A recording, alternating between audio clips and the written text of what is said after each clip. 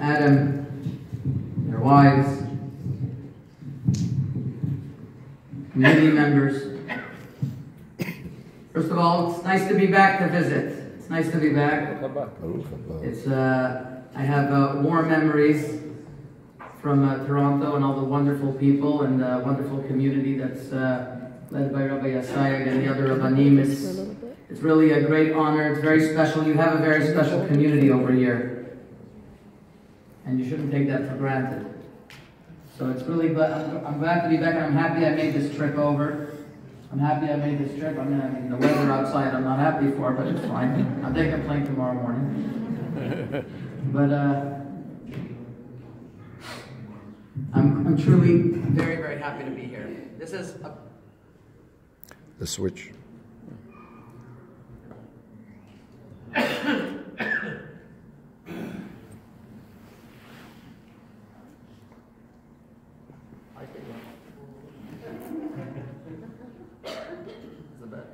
Did I do something?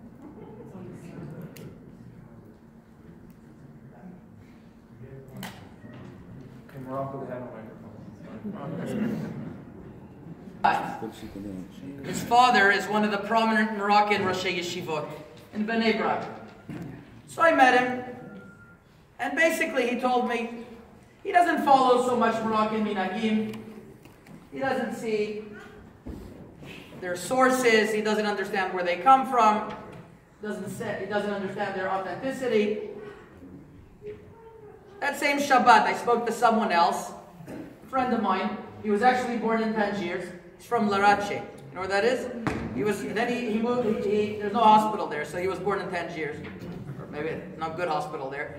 And he said when he became religious, also he thought that I don't know, where did the minhagim come from? He really didn't really connect so much to the minhagim. So he said until somebody showed him what the source of the customs are, what the source of all the minhagim, where they come from.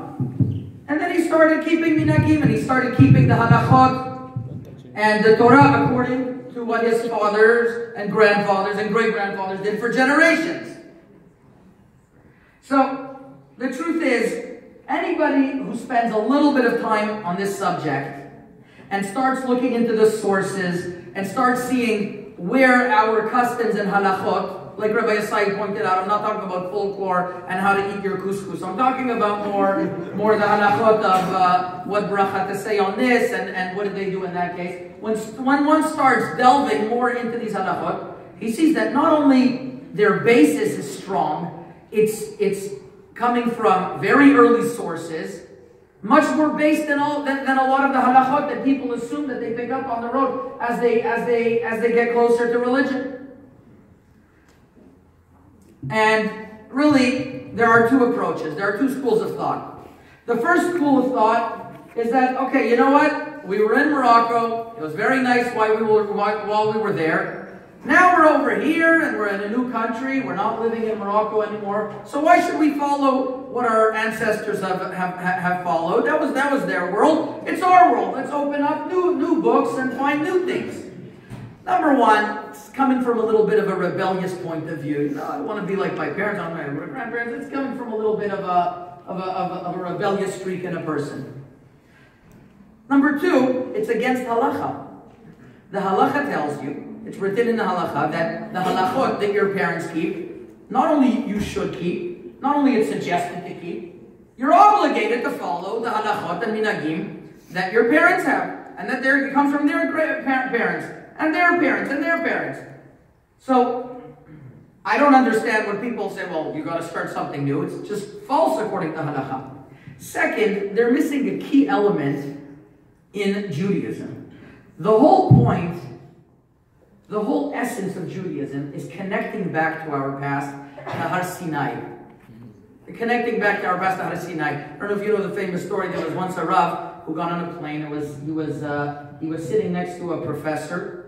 Not very, I don't know if he was Jewish, or he was religious, atheist or not. It sounds like he was an atheist, and they were speaking, and the rabbi had his beliefs, and this professor had his beliefs, until the rabbi had a lot of grandchildren, and some of them were on the airplane, and they kept on going over, Saba, what can we get for you? Saba, what can we get for you? And this professor was looking, he says, I can't get my grandchildren to say hello to me. And you have your grandchildren going over to you? He says, well, listen, professor, you believe the more you go back that you come from monkeys.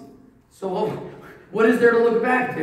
Are you going to no more to be more of a monkey? By me, the more we go back, the people, the Rabbanim, the Tzaddikim, we get closer to Har Sinai. Of course they want to be closer to the previous generation. I will tell you, the essence of our religion is connecting to our past. And once we validate, we understand, we see the wisdom in our forefathers, we see it's not only that, there's much more. So not only from a halachic point of view, but also from a theological point of view, that's what our religion is about. You know, in 2005, 3 weeks before I moved to Los Angeles, I lived in Los Angeles, so 3 weeks before, I was living in Eretz Israel, I published Magen Avot. Magen Avot is basically a work that documents and sources where our halachot, from our rabbanim, where they come from. And I didn't really get an opportunity to stay in Eretz Israel to see how it would develop, because I came to LA. And in LA there was different issues. People weren't exactly dealing with those issues, they were dealing with other issues. Whether the surf is up that day, other issues, but they weren't dealing with those issues. So I didn't get to see with the proper development in Eretz Israel, but from what I was told, people were thirsty to connect back to their minhagim. And not only my book, there's many other books in Eretz Israel that came out that started no less than a revolution. People in Eretz Israel started coming back and following their minhagim. Synagogues started opening up, the different communities we would get questions all the time. We want to follow our minhagim. And that just kept on going and going, and it's growing till today. You have no idea what's going on, that people are thirsty. You take it for granted. I'm from Montreal. It's taken for granted. Of course, we follow our customs. Toronto, we take it for granted. And then it's said they're mixed in a melting pot and nobody knows what to do really, and they want to have a certain sense of direction, and they just need somewhere to tell them that. Around 2006, I told myself I'm going to start translating this in English. Why not? I'm here. I don't have the time. I'm not the best writer in English, although my mother-in-law is an English professor. But she wasn't going to edit. She wasn't going to translate my book. It's not a good idea. So I told myself I'm gonna come in and start finding somebody to translate in English. So I found someone, started translating in English. I got the seed money to do it. I started translating. Actually, that person was actually originally from Toronto. Who gave me that money, it was a long time ago, and that seed money started. I had no idea from Toronto. I knew who the Maple Leafs made. I didn't hear about Toronto besides that. I'm from Montreal, but I didn't know anybody in the community in Toronto. So I started translating, and then one day somebody comes to me and says, "Hey, do you know that there's these people in Toronto, these young students in Toronto, that are sending out daily halachot emails, and they're using your book. They're translating it, and they're using it." I said, "I don't believe you." He showed me the emails. So I reached out to one of them. It was Yossi Azulay. Is Yossi Azulay here?